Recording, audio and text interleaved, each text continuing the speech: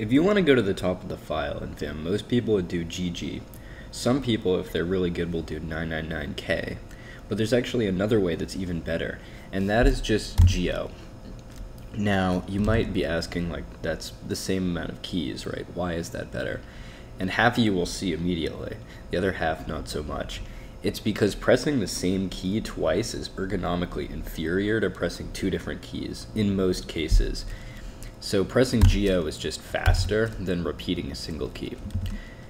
This is like so much the case that people will even say they have something and they want to delete a line.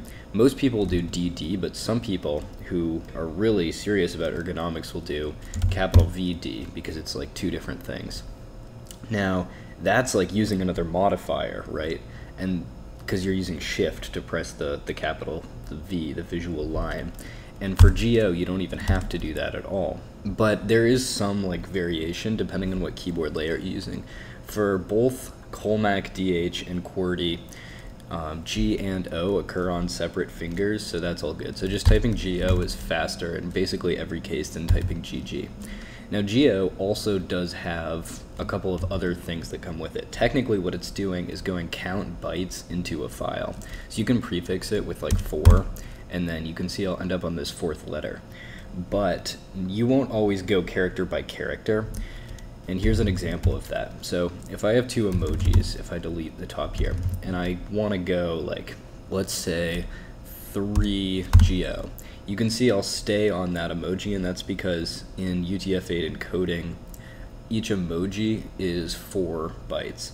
UTF-8 goes up to 4 bytes, and there's a hierarchy. I think it's like all the Latin characters are going to be 1 byte each, so you'll go character by character per the count you prefix GO with. And then like the Cyrillic and the Greek characters maybe are like 2, and then I think like the Chinese and maybe Arabic are 3, and then beyond that you get emojis. GO, it's just a drop-in replacement for GG, super common command. It's just like more ergonomic basically in every sense. It probably will take some time to get rid of the GG muscle memory just because it's so ingrained, but I've switched over. I'm pretty much never going to use the prefix feature of it except for like super weird scenarios where I'm like modifying binary or something, but I don't know. Alright, so the next one is G question mark, which Caesar ciphers the text you select or pass through it. So do G question mark, it rotates everything forward by 13 letters in the alphabet. Now why would you want to use this? Because otherwise you're having to do it on like a Caesar cipher online thing, and then you're pasting back and forth, and it's just like such an ergonomic headache. In all seriousness though, like I guess this could be useful if you have to share your screen with someone, and I don't know, you just want to like make it quickly hide some environment variables or something. Like I'm not really sure why this is a built-in feature, but it is. You can also do it kind of like GQQ, like rap stuff. I mean, that's too short, but you can do like G question mark, and then it'll do like one line, or I don't know, like G uppercase, you know, like that.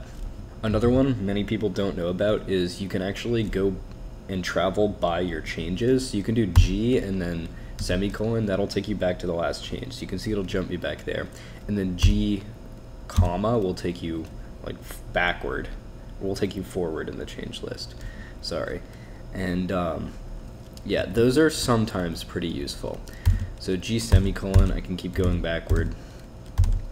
The change list is a little bit confusing to traverse sometimes because it's not always like the most memorable thing compared to like the jump list.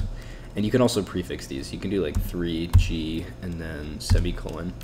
And you can also see all the changes, all the jump places by typing changes, and you can see like what columns and whatnot, and like what text was changed. So you can see if I add something else, like test, and then let's even add something else. So go like that, and then I do G semicolon. Oops, I pressed something else.